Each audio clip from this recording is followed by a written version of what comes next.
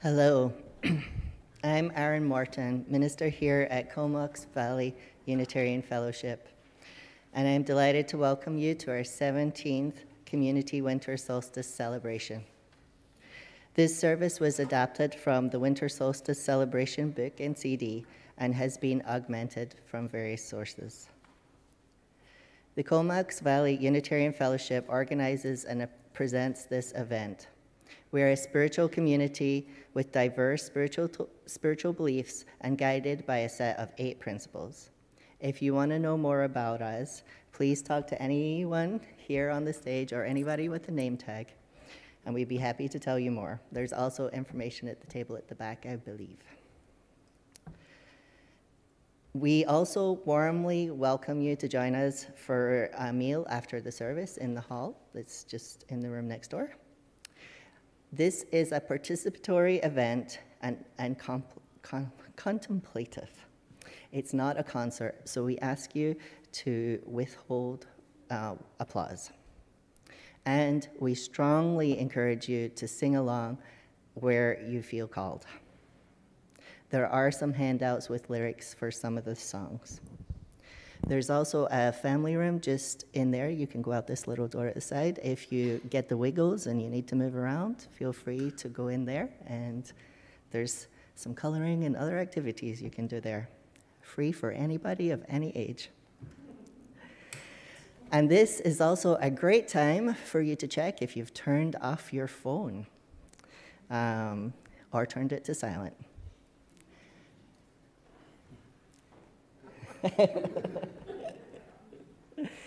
And then let us take a breath as we relax and settle into this service, and I will light our sun candle.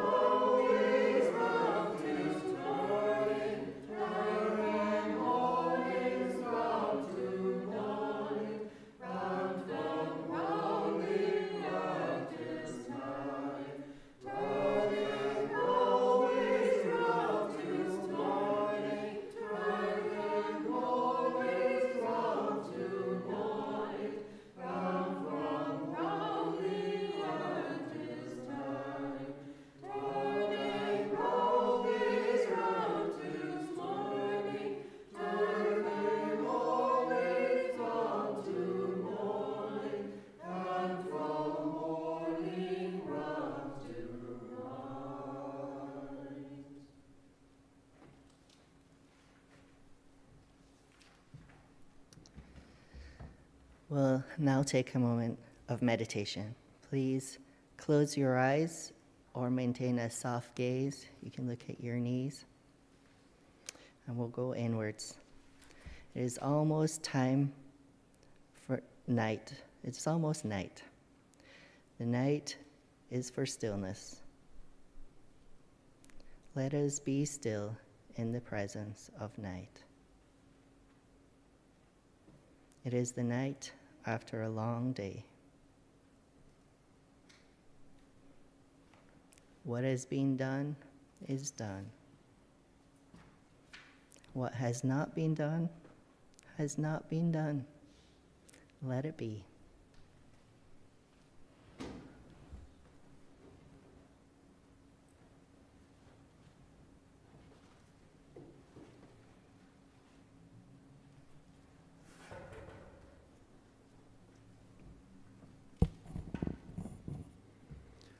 Night is dark.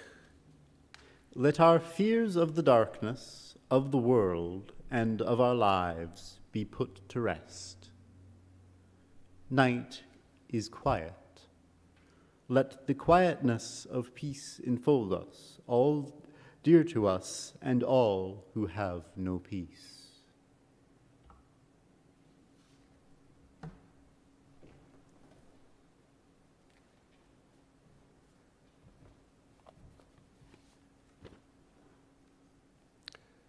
We meet here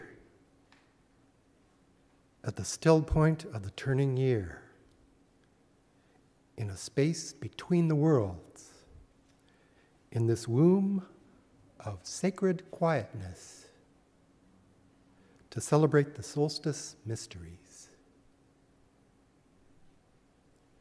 Let the dark enfold you and embrace you. Let it rock you gently. Let go of all the care and worries of the world. Forget yourself like the hibernating animals and dormant plants. Be still. Be still.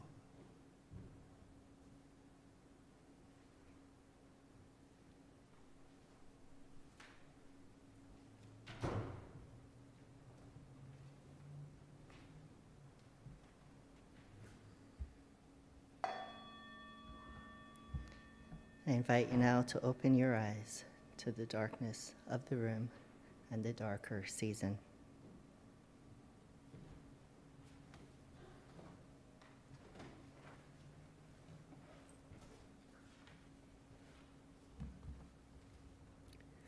Blessed is the darkness, for in the darkness we conceive. Blessed is the light, for in the light we give birth. As conception is to birth, so darkness is to light. Know that both the darkness and the light, the sound and the silence, are sacred unto the divine, who is all creation.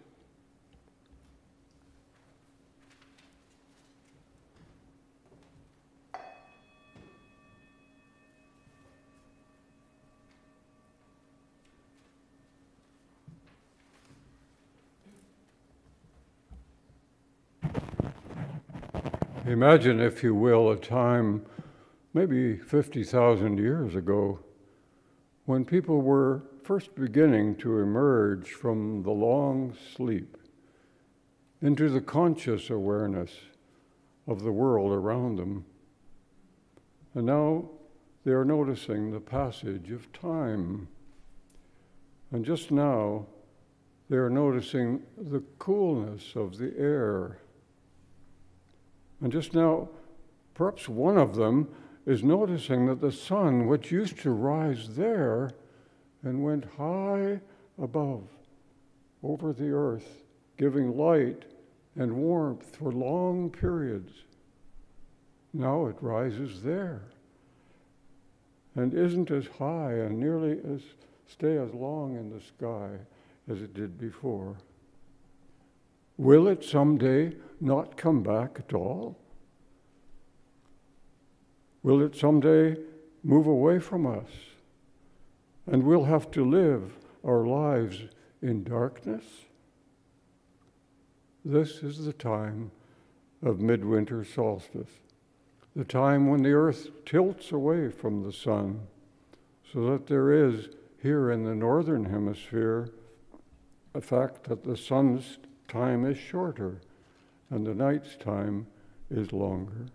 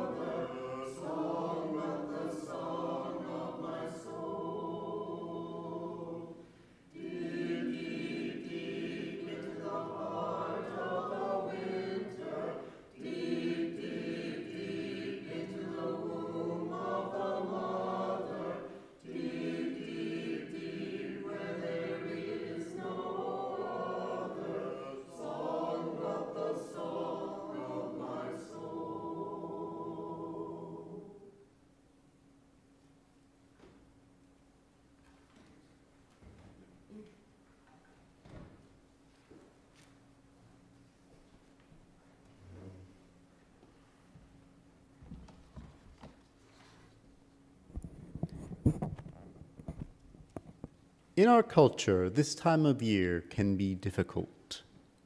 It's dark when we leave for work or school in the morning, and it is dark when we come home. We may feel alienated by the commercialism that the holidays have taken on. We may feel alone or lonely. We may have money worries. We may feel overwhelmed by family and friends. It's cold. It's dark. It's exhausting.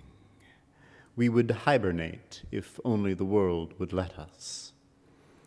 And sometimes we feel as if we have gone into the underworld grieving, full of pain and fear. We wait alone in the darkness of these days, afraid that spring will not come again.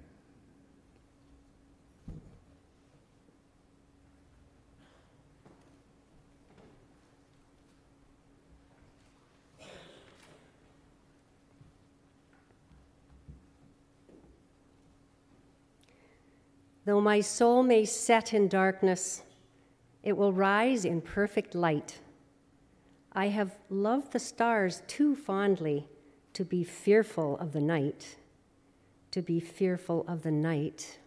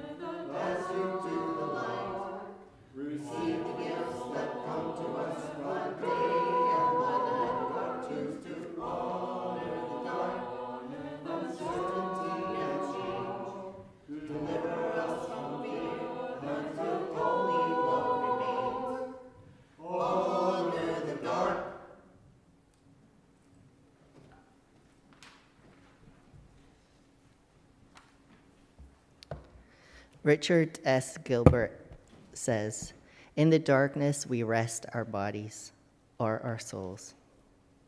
We escape that which distracts and confuses us. We come face to face with ourselves. We come into the deep places of our being. Darkness is not merely the absence of light. Darkness is not simply an interval between days. Darkness is the softness of things, the blessed quiet of night. May we not bemoan the dark, but relish it. May we feel powerful in its presence and rejoice its mystical embrace. May we celebrate the deep and nurturing dark."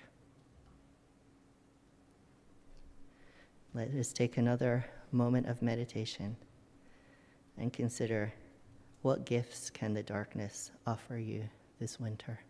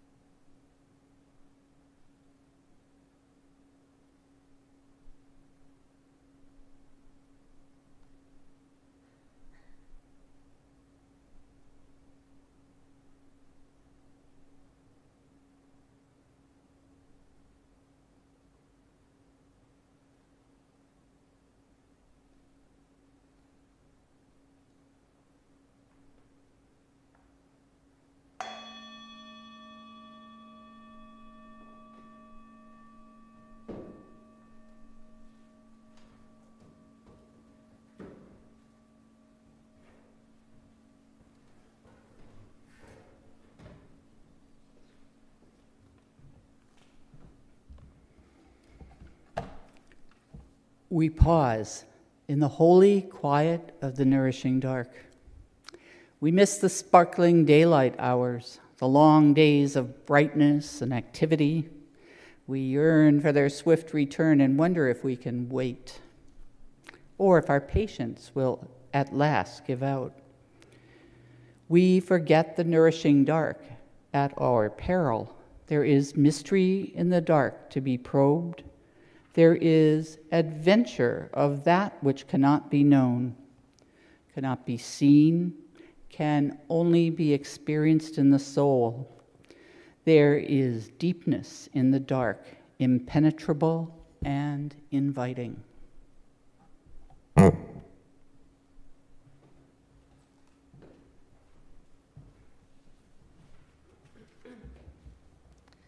And yet in the darkness, in the cold and the silence, we light sparks, one and then another, and another. Together, a light, a way to be and move in the world is renewed.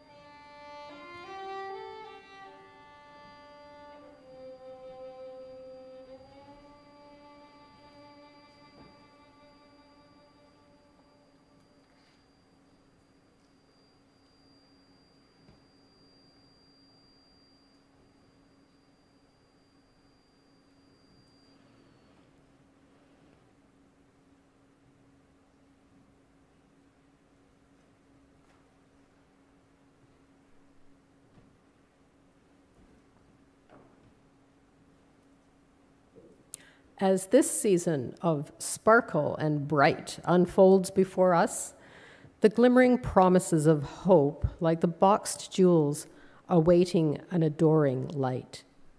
May we hold fast to hope's active and patient possibilities. May we lift them high, that they might catch the light of our dreams and shine bright in our broken world. And may we instill hope's challenge in the hearts of our children, that they too will live it into meaning, pouring our lives into making it real, for ourselves, for each other, for the world. May hope light the world this solstice. We now invite you to go inward for a few moments while you reflect on how can you let your light shine.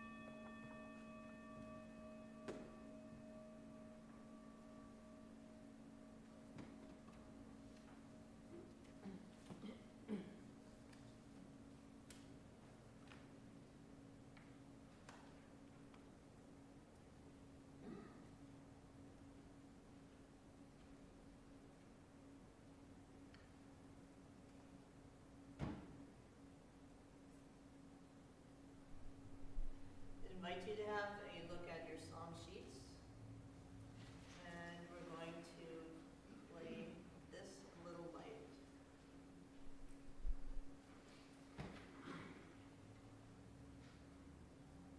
I'll do one verse and then join them.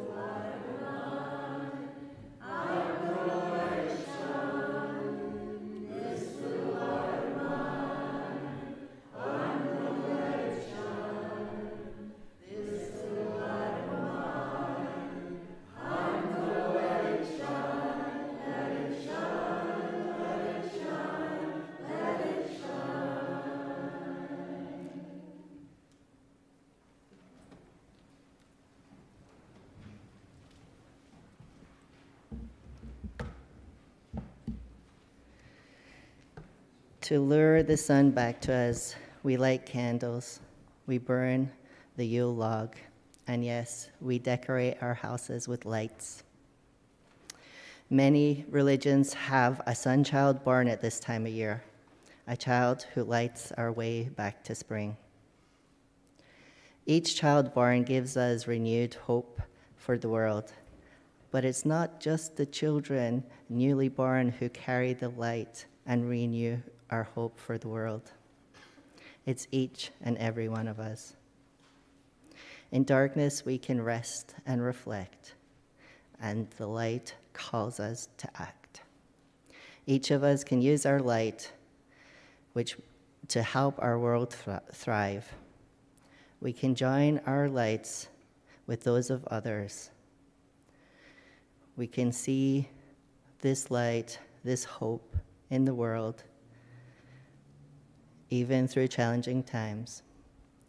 We can see it in the hope of Indigenous lands being returned. We can see it in the hope that calls people across Canada today, calling for a permanent ceasefire in Gaza. Let us be called by our light, by our hope, and our love to transform our world to peace.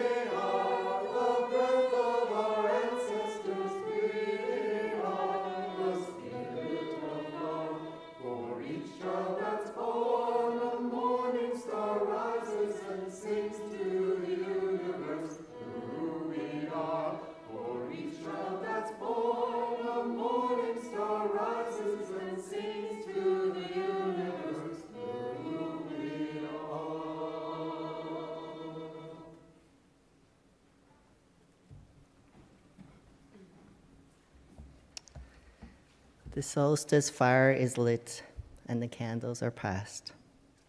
The light of the new year's dawning lifts our heavy hearts and brings us hope and joy.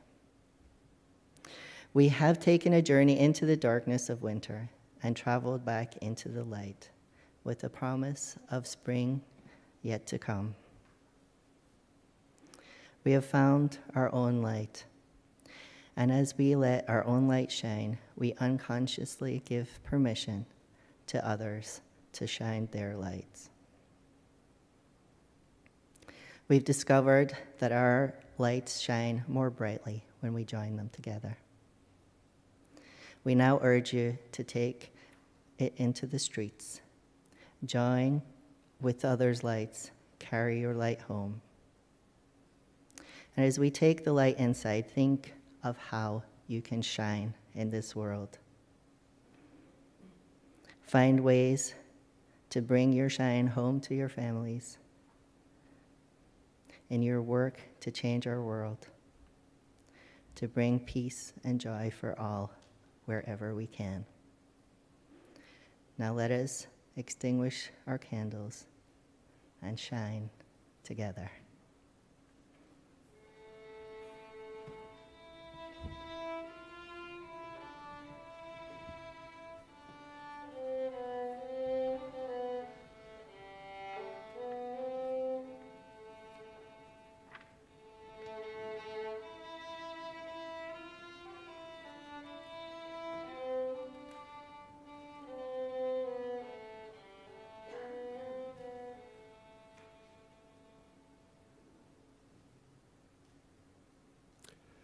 As we find ourselves wrapped by the season of wonder and light, the astonishment that is life can ignite our spirits, and we feel, if merely for a moment, that we are as we were meant to be,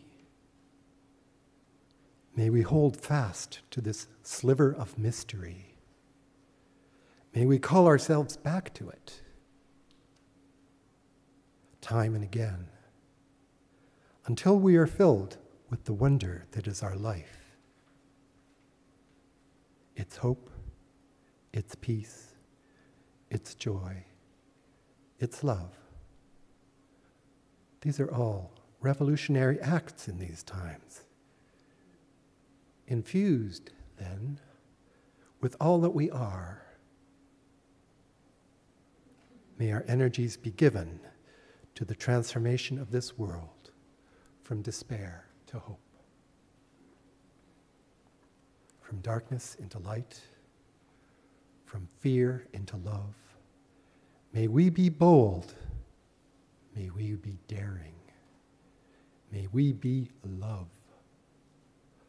Love lights the world this solstice.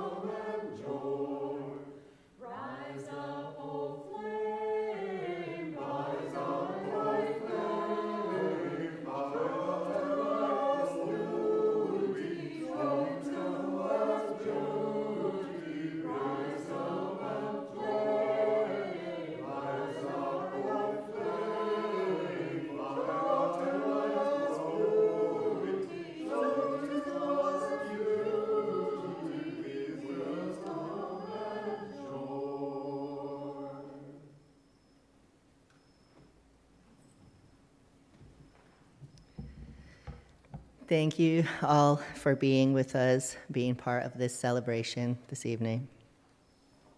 Because this celebration replaces our regular service, and because as a spiritual community we rely on your free will offerings, we will have baskets at the back for you to make any offerings as you leave. Again, I encourage you to join us for a meal next door after the service. And with that, we're going to end with a final song, Silent Night, Solstice Night.